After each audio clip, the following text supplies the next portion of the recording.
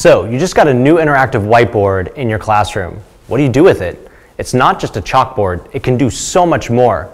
So let's take a look at how you can create very quickly interactive lessons using My ViewBoard for Android. We're going to start by opening the program, and we're going to need to sign in. If you haven't already, go to myviewboard.com and sign up for an account. Download the companion app for your phone and then sign in with that account. On the companion app, you can see that I have a QR code scanner. When I touch that, I can scan the QR code and sign into the software. From here, let's just make a basic lesson. I have a pen tool, I have text tool, I can add all that. But let's start with media and content. I'm going to open what's called the embed browser here. This is going to give me access to the web without leaving the program. It's super beneficial if you've ever switched devices trying to get different kinds of content at once. This is going to open up a Google search result. So we're going to do a lesson here on lightning.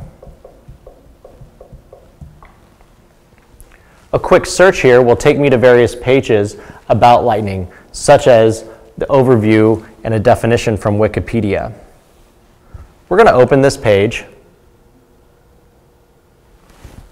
and then we're going to do just a touch and drag to highlight this text. So you can see here I can copy the definition from the browser and then do a copy. When I did that copy, the paste button here highlighted. So when I touch it, it now pastes my text directly onto the canvas. Let's go to the magic box, which is here in the main toolbar, and let's add an image. So I'm going to open up the images. This is going to do a filtered Google search, and we're going to search for a picture of lightning.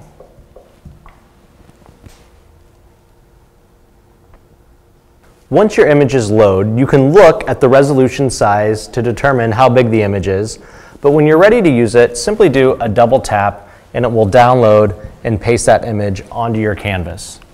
To move an image, simply touch it and then drag. If you need to resize the images, you can use two fingers to pinch and zoom to make the images bigger or smaller. The next piece we're going to do is we're going to add a video.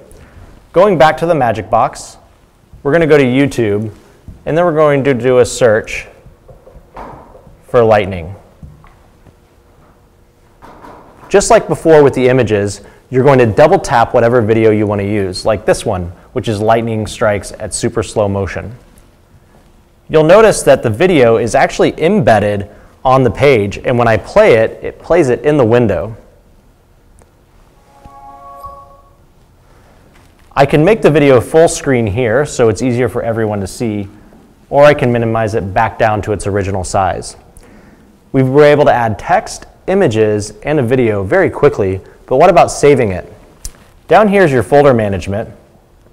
This is going to allow me to save this directly to my cloud storage. That's why it's so important to sign into the software and have a myviewboard.com account, because that's how you get your cloud integration. So from here, I can choose what folder I want to save this lesson in, and then I can give it a name.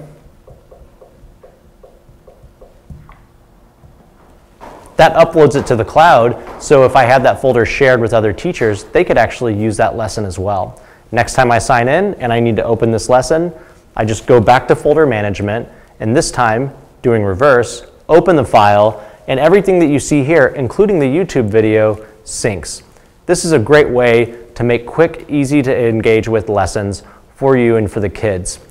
If you like what you saw today, be sure to subscribe to our YouTube channel. We have lots of content, and we'd love for you to explore it all. Also, be sure to follow us on social media, especially our Twitter. We're at MyViewBoard. Also, if you want more information, check out the description, get in contact with someone. We'd love to hear about what you're doing with your school and how we can support you.